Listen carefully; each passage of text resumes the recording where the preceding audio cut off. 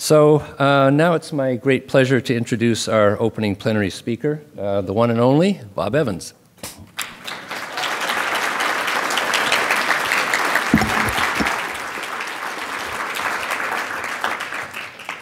One more opportunity for audience participation. How many here have never heard of Bob Evans? It's a restaurant. Yes. Okay. So, in that case, introductions can be really short. There is obviously some information in your registration packages. For those of you who are only a little bit familiar with them, you'll be more familiar by the end of the conference, I'm sure. The only thing I wanted to do at this point is borrow one of my favorite quotes without permission from Greg Stoddart, who describes Bob as the Wayne Gretzky of health economics.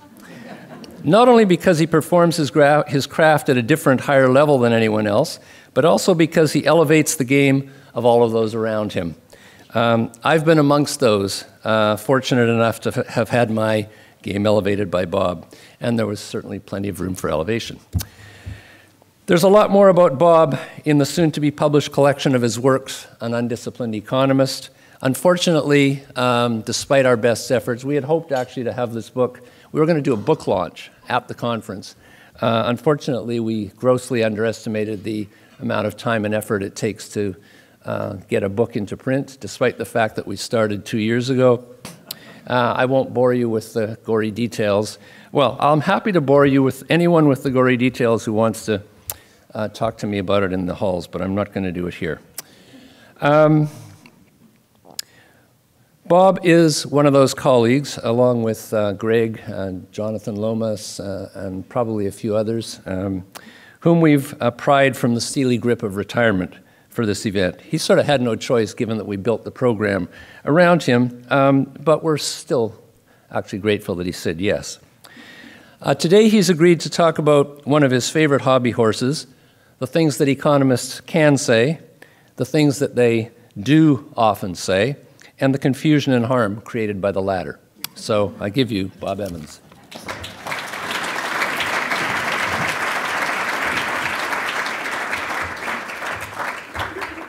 Thank you very much, Morris, and thank you to the previous speakers.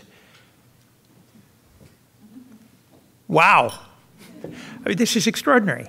I'm not going to go into more detail. I think wow conveys most of what I wanted to say, but the idea that this conference would be here, people would be coming, built around what I've been working on for best part of 50 years now, and the extraordinary efforts that went into producing this book, it's, I'm not going to say it's humbling, because I'm not sure that really is the right word. It's just extraordinary.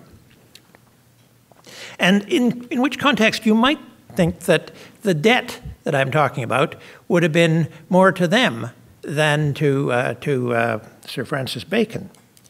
Sir Francis Bacon, I think it's worth drawing this out, was talking about Machiavelli, whose name at the time he was writing was a byword for the devil. You'll find that in Shakespeare. Bacon saw through that, and it seems to me that he saw something that was extremely important for economics, apart from anything else. The need to try to separate the moral propositions which we throw around happily, especially in economics, but everywhere else, try public health sometime, from the actual analysis of what people really do. And I think that will be, I'll be coming back to that idea at several points in my talk. But I do want to say that I am fully cognizant of the debt that I owe to the folks who put this conference together and the folks who have chosen to come. That's amazing. The book, you might think that a bunch of reprints consists of a bit of work with a Xerox machine and a couple of covers. Why did it take them 2 years? It's a whole lot more than that. And if you haven't done it, think twice before taking it on. I'm not sure Morris would do it again if he had the choice. But and then behind that is a debt to other colleagues over many years, a debt to UBC, which has been an extraordinarily helpful and supportive environment for me. I agonized long and hard over deciding to come here, but I made the right decision. So that's been great. But those debts are more akin to the national debt. They're too big to ever imagine repaying. paying. It's not going to happen. Forget it. So really, the best one can hope for is that that huge debt was incurred for productive purposes. And I'm just going to, that I have to leave to others. But repayment doesn't happen. So I'm focusing instead on the debt that Bacon was talking about.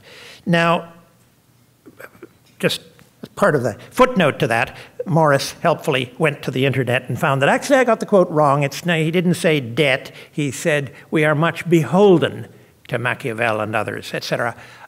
Thanks, Morris. Yeah, the best of memories can't compete with the internet.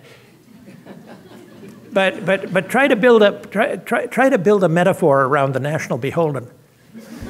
It doesn't work nearly as well. The next piece I want to reflect upon is the comment that, or the statement that life can only be understood backwards, but it has to be lived forward. So said Kierkegaard. Yeah, I guess that's right, unless you're Merlin, the character in T.H. White's Once and Future King, who did in fact live his life backwards. But it's not clear that it was a great advantage to him. So I'm taking the opportunity to look back, trying to understand a life by looking backwards, a life that was in fact lived forwards. And I think this is more useful than a lot of what goes on in economics, because economists, and I'm one, I'm fully, part of this, have a tendency to be constantly looking forwards, but steering from the rearview mirror. And I'm not the first to have made that comment. Well, one of the things that my wife and I actually have discovered since we retired, because I won't take you through the fascinating details of UBC's pension plan, which is a surprisingly good one for something designed by a bunch of economists, which it was, that we are spending a lot of time looking at the financial pages. And we have discovered that in financial journalism, there is a stock phrase which is so commonly used that there may actually be a dedicated key on their keyboards. You just hit the key and the phrase comes out. And the phrase is, economists were surprised when fill in the blank. If you actually spend any time poking around in those pages, you'll find this is absolutely true. Most recently, the Canadian GDP has apparently grown 5 times as fast in the last quarter as anybody expected, and economists were duly surprised. And Galbraith said quite a long time ago, economists do not foretell the future because they know what is going to happen. They foretell the future because people ask them and pay them. And this is a true thing. So I've kind of stayed away from that. When I went to university, I really wanted to be a historian, but I found that my chances of making the world a better place were probably greater with economics. I was pretty young and naive then. And anyway, economics paid better. So I obviously had the right instincts for economics. So that's why I'm going to spend my time looking backwards at what I think was relevant in the career, what I learned and didn't learn in the career that I seem to have finished up, more or less. The other thing is, some of you, many of you will realize as you get older, it's not too hard to notice, that you've got a heck of a lot more past and it's growing all the time, but the future is kind of shrinking. And we can leave the future to one side. There's much more interesting things going on in the past. So I went back as well to an economist who is enjoying something of a revival at the moment after a brief period of, well, an extended period of obscure. Well, he was never really obscure. And that's John Maynard Keynes. And Keynes wrote a preface in 1935 to his magisterial, The General Theory of Employment, Interest, and Money, in which he talked about his own long struggle to escape from habitual modes of thought that ramify into every corner of our minds. Well, kind of interesting.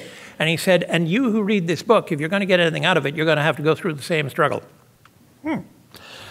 And he was talking about something more than, although certainly that's included, the struggle against the habitual modes of thought of those people who kind of run the world on fixed lines and are not interested much in new ideas, and who keep bringing back the old ones. And that recurrence of old ideas is a theme that I'm going to pick up again at the end tomorrow. It's an idea that my colleagues have coined the term zombies, ideas that are intellectually dead, but keep coming back to stride around making trouble, and you keep refuting them, and they get dead, and they come back to life again. And they do this, of course, because they support both strong economic interests and strong ideological convictions. They don't have a lot of basis in fact or argument, but that turns out not to be the problem. But Keynes was actually talking about something more than that. He was talking about the ideas that occupy our own minds when we set out to try to think clearly about the world around us, and the difficulty of clearing away a lot of what we have learned. And so for somebody who had a very good economics education, I can say that whoa, sorry about that. I can say that that was very definitely the case for me.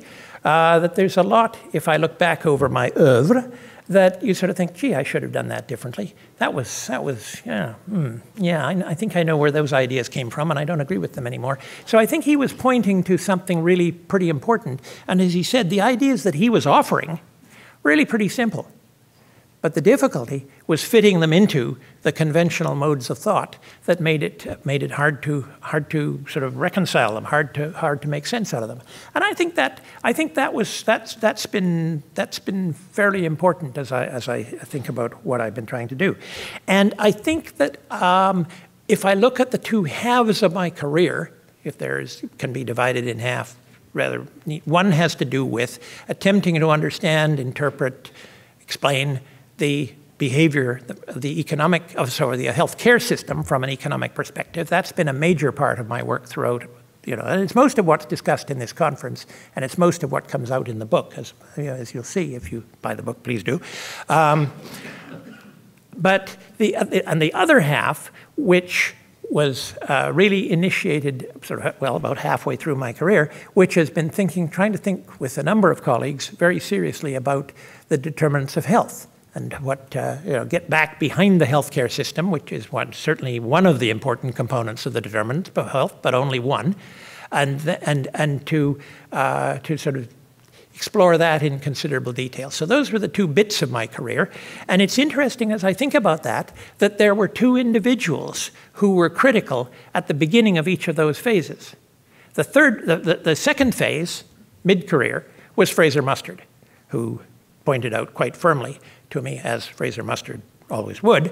Those of you who know Fraser Mustard, the moose, will know what I'm talking about. But there were some bits missing, as it were, in my intellectual structure. So Fraser was critical to my getting involved in the determinants of health. But the person who was really critical in getting me into health care, thinking about the healthcare system, this is for a guy who started off thinking he wanted to be a mathematical economist, was my wife. And I'm going to go into that in a little more detail. I just want to mark those two people as being, among many, many colleagues who were important, as being critical at the turning points. Now, in the process, I came upon what seemed to me to be two, I'm not sure whether they're symmetric gaps.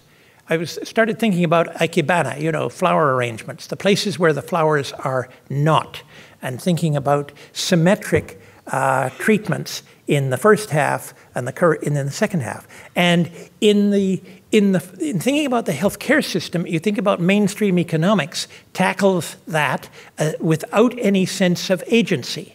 In other words, there are consumers and there are firms and there are transacting entities, but all of these transacting entities are bound by very rigidly specified objectives and constraints, and they follow through sort of optimizing under those objectives and constraints. They don't have any, really, when it comes down to it, they don't have any discretion. There isn't any individual agency or even group agency. It's a mechanical model, and that's very helpful if you're trying to create a science, I suppose, or the impression of a science, but it may not be too accurate in describing what's actually going on out there. Conversely, if you think about health, the sort of traditional views of the determinants of health, and particularly health promoters, it's all agency. It's people who make unhealthy choices. If you're obese, it's something you chose. If you're smoking, it's something you chose.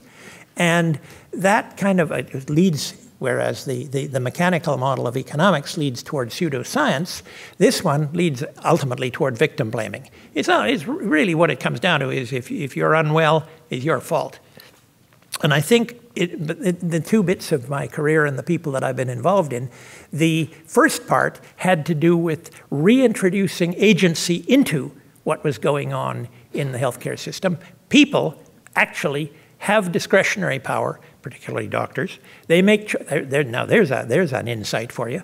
But it is an insight for a lot of mainstream economics in North America. The idea that there's actually discretionary power going on, being exercised out there, and people are making decisions that they could have made otherwise.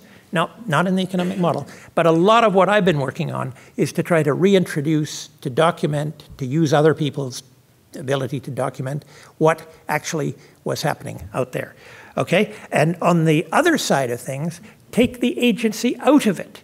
Well, people don't choose or not choose to smoke in the same way that they choose chocolate ice cream over vanilla, which is a perfectly good choice. That's what you ought to do. But the idea that you take up these things as consumption choices is nonsense.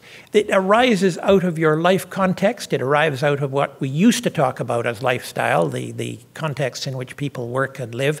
But again, the word lifestyle has somehow become perverted over the years into talking about choosing chocolate over vanilla. But that loses the whole point, that the kind of decisions that people make that bear on their health arise out of their social environments. And a lot of the focus of the population health program that I was privileged to be involved in for a number of years had to do with what is it about those social environments and how do those social environments get under the skin to have biological consequences. And that was all captured in the summary label that Jonathan Lomas assigned to what came out as our book. Why are some people healthy and others not?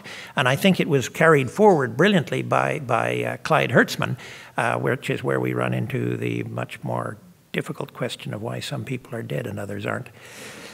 I mean, talk about a tragedy, not just personally, but a tragedy for the discipline and for the field and, you know, all a bloody waste. But there it is, and you move on. So that has to do with, you know, the notion of reintroducing agency into the economic model and diluting it into in the public health and health promotion model as being the kind of symmetrical efforts of the career. Now, in thinking about the economic framework, I discovered something that probably I should have thought of a lot earlier in my career, and that is the work of Joan Robinson at Cambridge. Now, I went to for that purpose, I went to the wrong Cambridge. I went to Cambridge, Massachusetts, and was very well trained by people there who were on the other side of some very interesting high theory controversies between known as the Cambridge controversies in capital theory. And I've already told you about all I know about that. But at one time, I knew enough to fake my way through my PhD comprehensives, and having done that, that's sufficient. But Joan Robinson, by the way, among other things, delivered the view that we do not study economics in order to understand the economy. We study economics in order not to be deceived by economists.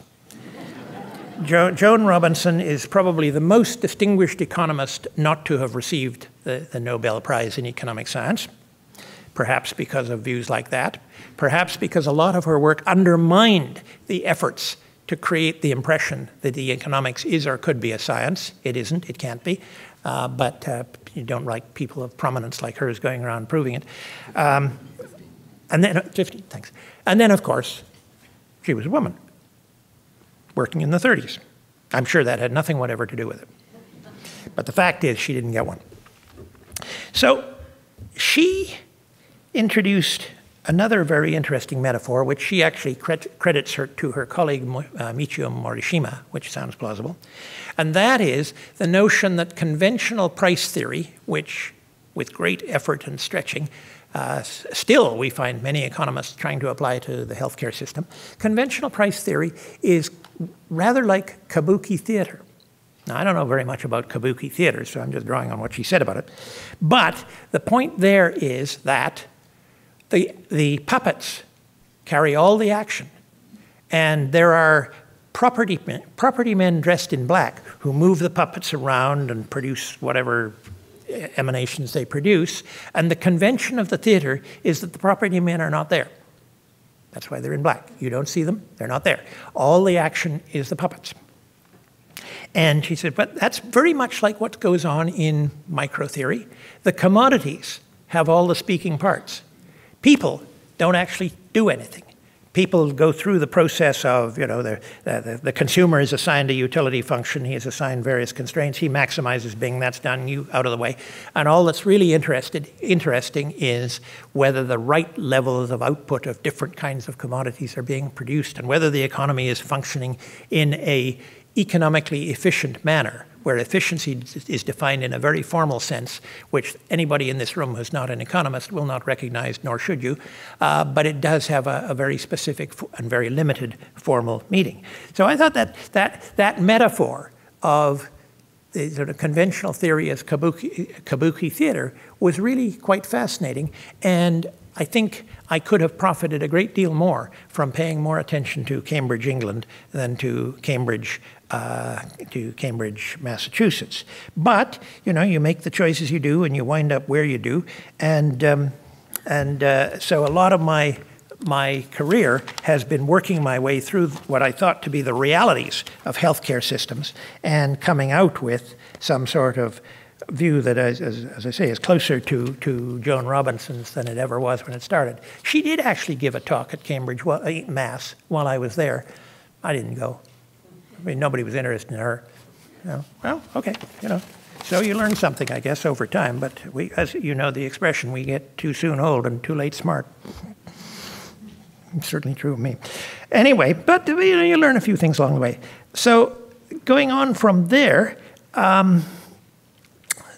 so bringing agency back in, the next stage is to fill out a little bit what I meant about the role that my wife played and others in getting me into the healthcare system, which then forced me to be very much more critical about the way conventional economics works.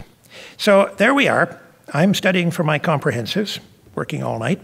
My wife is nursing at the Mass General, working all night. She gets home and we talk to each other over breakfast, and we compare notes. We've always talked a lot. We've been talking ever since we first met, all the time. That's why we're still married after 51 years. But there was quite a discrepancy between what I was learning with great effort and great commitment to get through my comps and what she was telling me about the way hospitals were running.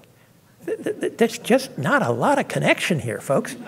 And furthermore, hospitals are big. It's a large part of the economy, and this is the mid-60s. It's getting bigger, okay? The Americans have introduced Medicare and Medicaid and all that kind of stuff, and there's just a whole lot more money and activity flowing into that sector.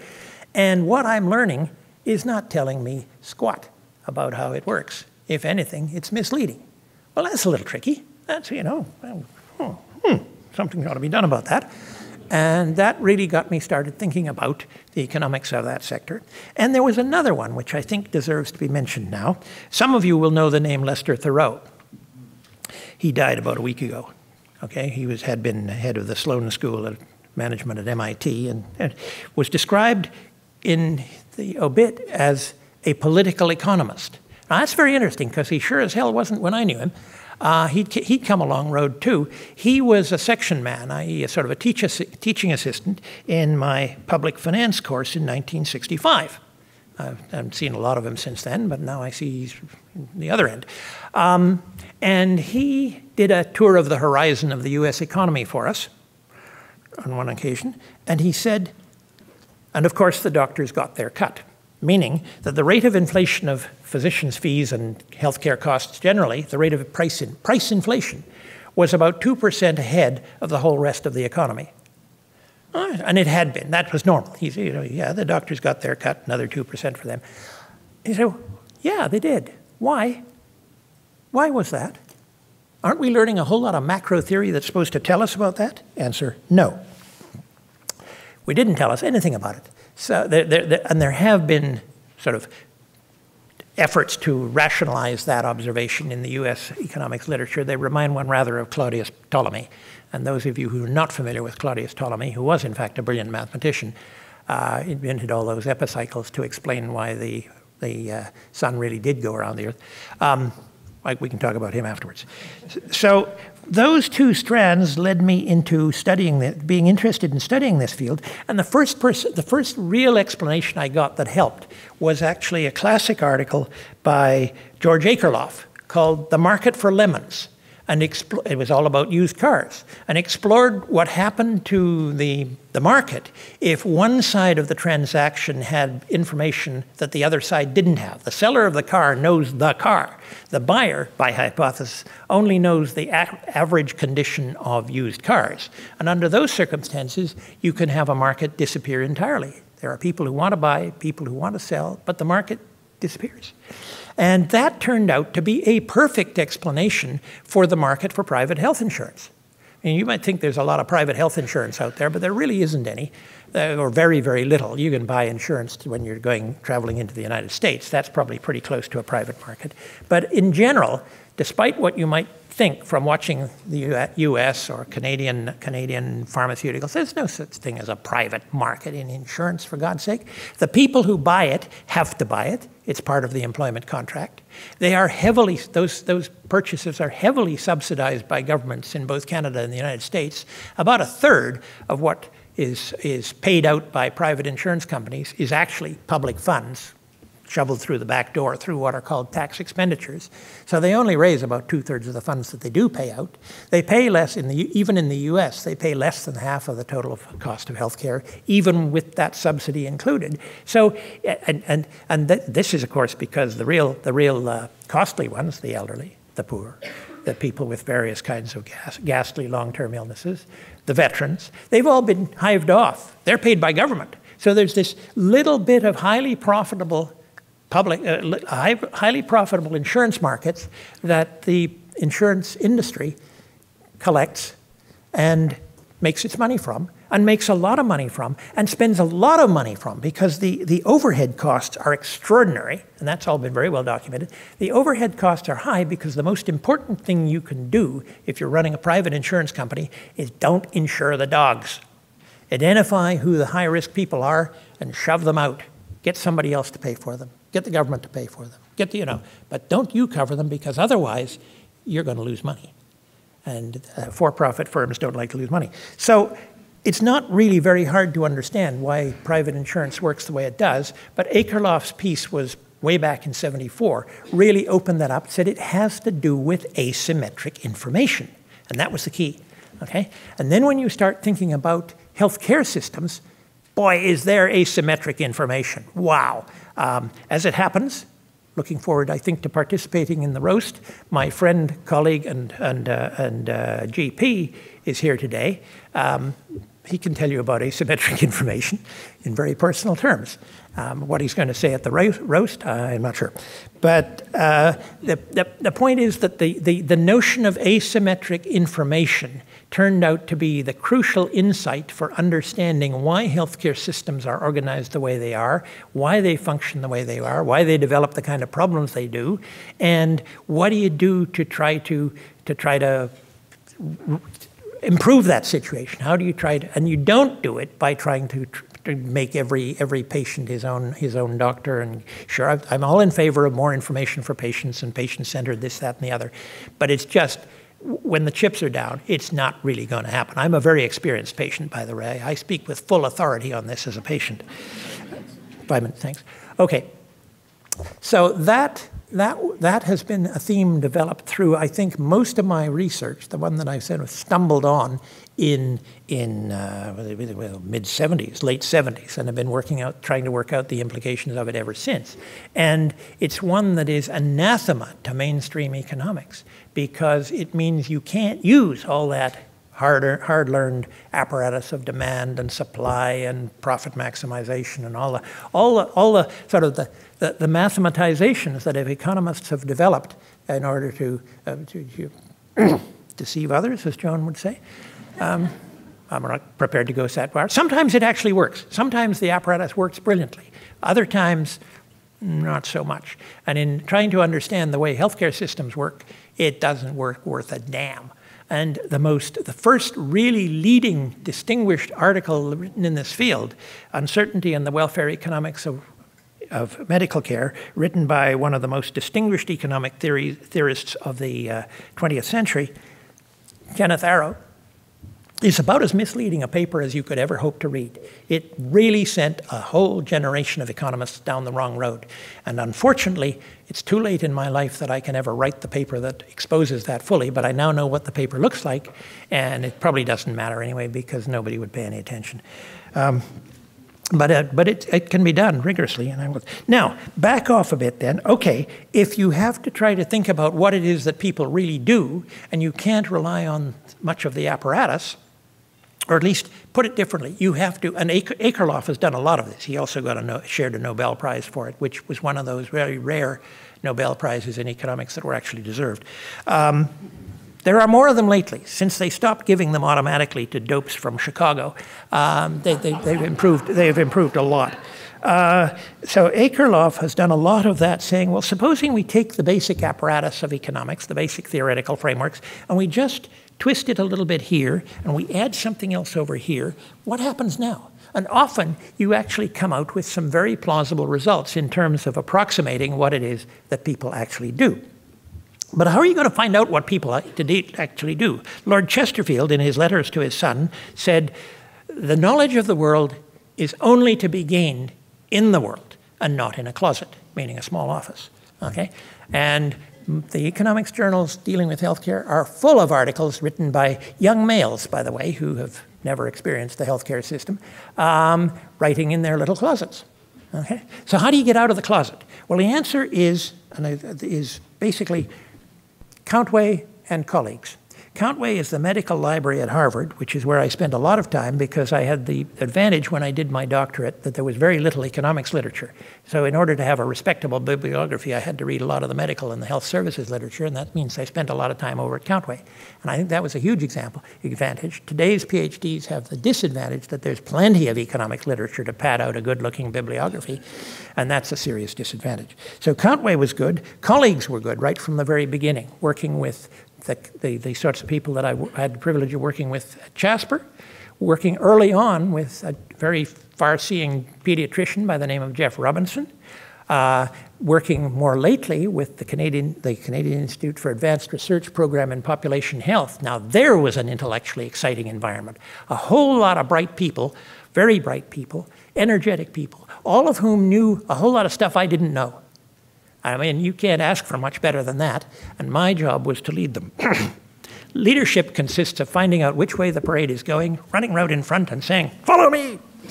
If you can manage to do that, you look good. And they did some wonderful stuff, and not least of which was producing Clyde Hertzman.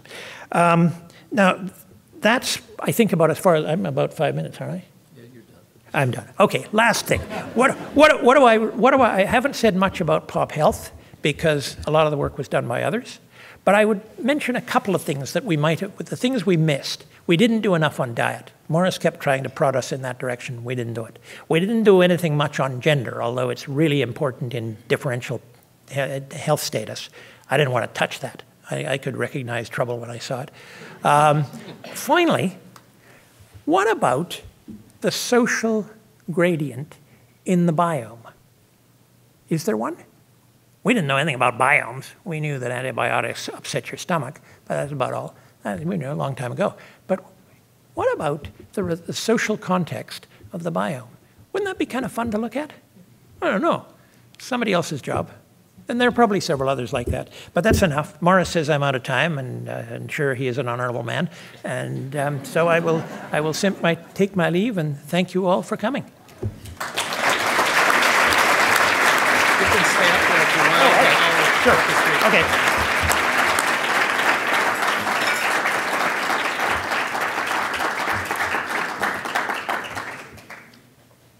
So thanks, Bob.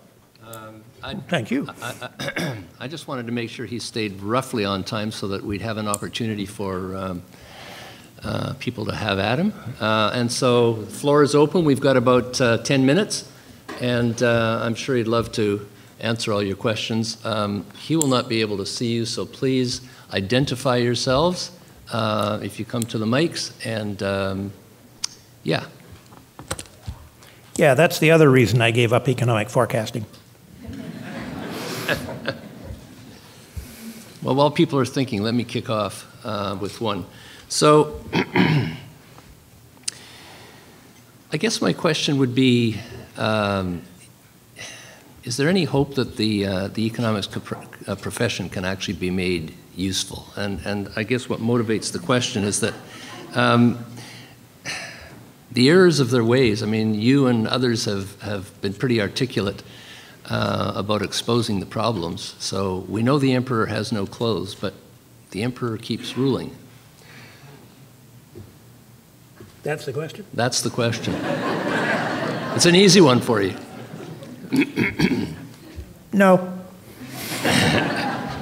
I go back again to Keynes. Those of you who have, which is probably most of you, don't give me a show of hands, it doesn't help much. Those of you who have not read the last section of the last chapter of Keynes' General Theory are missing a treat. It's the extraordinary one in which he develops the theme that the ideas of philosophers and folks like us are far more important and more effective than people generally recognize. It has that wonderful phrase, madmen in authority who hear voices in the air, this was being written in 1936, are typically distilling their frenzy from the pages of some academic scribbler of a few generations back. And it expresses the sort of the longer term hope that over a period of about 30 years, because it takes that long to get rid of the dinosaurs and bring in people with new ideas. You know, the people who have the new ideas are all young, but they don't actually get to the levers of power for about 30 years. And then they do what they learned in their youth. But that he felt that his ideas would eventually come to the fore, and they did in the in the post-war. And after the war was the period of Keynesianism. But the empire struck back, and we went through the Chicago period, and finally that all seems to have bust up. And now we're bringing Keynes back again. So I think there's more of a cycle than the kind of progress that he envisioned. So what does that have to do with this? Well, the academic economists do seem to continue to work within the same old habitual modes of thought, but I think the hope, I think, comes from going around them, from talking to, from writing for people who can, in fact, see that that's not the way the world actually is, so that the Americans do now have a form of public health insurance. It's not perfect. In fact, my colleague Ted Marmer, who is here, has pointed out very nicely that they have, in fact, 5 different healthcare systems. You know, they have a sort of a universal public insurance system for the elderly, and another one for the poor, and another one for veterans, and the private system for those people who can afford it, and then a certain amount of nothing for those people at the bottom. There are really 5 different systems. And Obamacare is grafted onto that, and it's got lots of flaws. But progress has been made in spite of the economists, who are still explaining why it's a bad idea.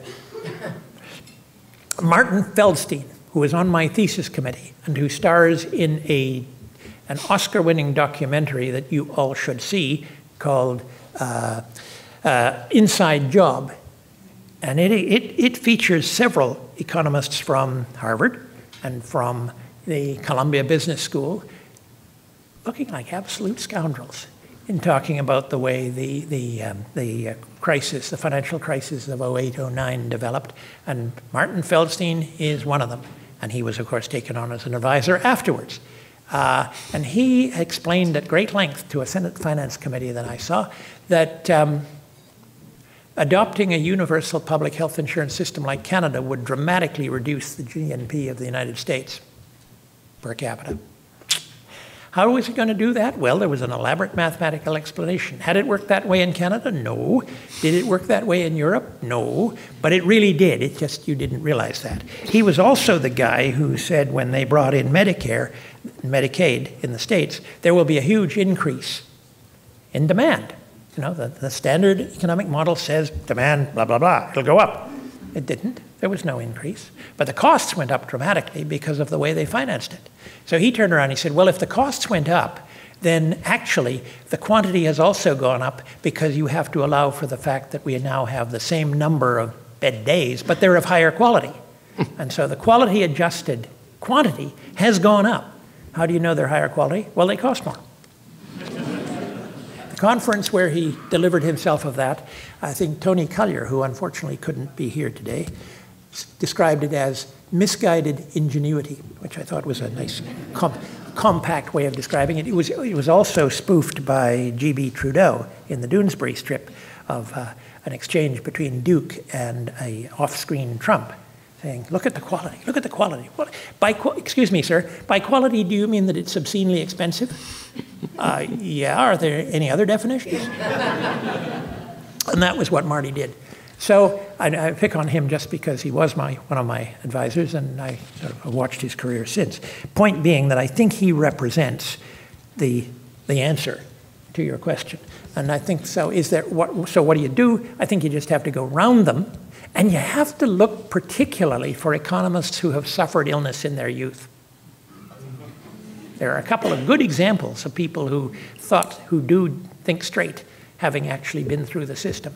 But so long as you're trying to talk to young, healthy males with good mathematical skills, I don't know how far you're going to get.